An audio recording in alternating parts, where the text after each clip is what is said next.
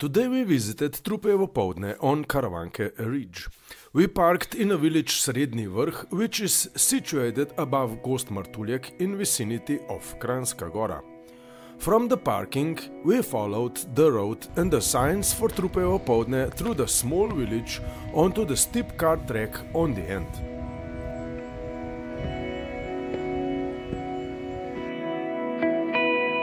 After a few minutes passing the meadow with stunning view on Špikova Skupina at the unmarked junction, we chose the lower right track passing by the big old tree.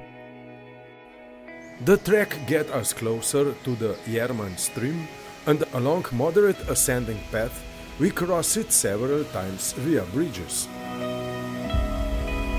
Higher up, the trail passes some abandoned cottages at Hudi Hlevi, then flattens out and reaches a wider forest road and its end, called Železnica.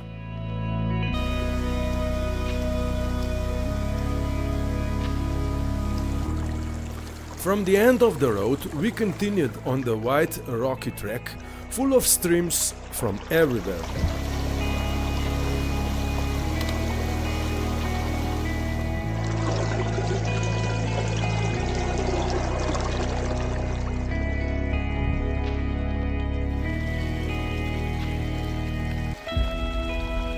After about half hour of moderate ascent, we reached a clearing with a hunting lodge.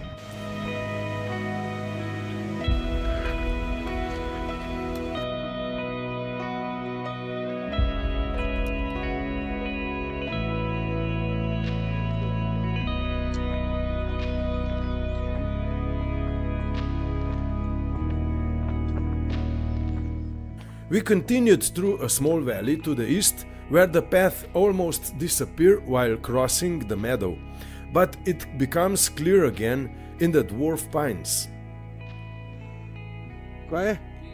We soon reached the saddle under Trupejevo Poldne, where the path joins with another one from Planina Grajšca. We followed the left scenic ridge path, and in a few minutes we reached the summit with a picturesque cross and stunning views. Trupejevo Poldne stands at 1931 meters and it's a popular hiking destination.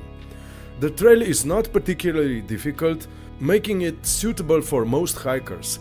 It is also a popular starting point for winter ski touring. We needed about 5 hours in both directions and gained about 1000 meters of elevation.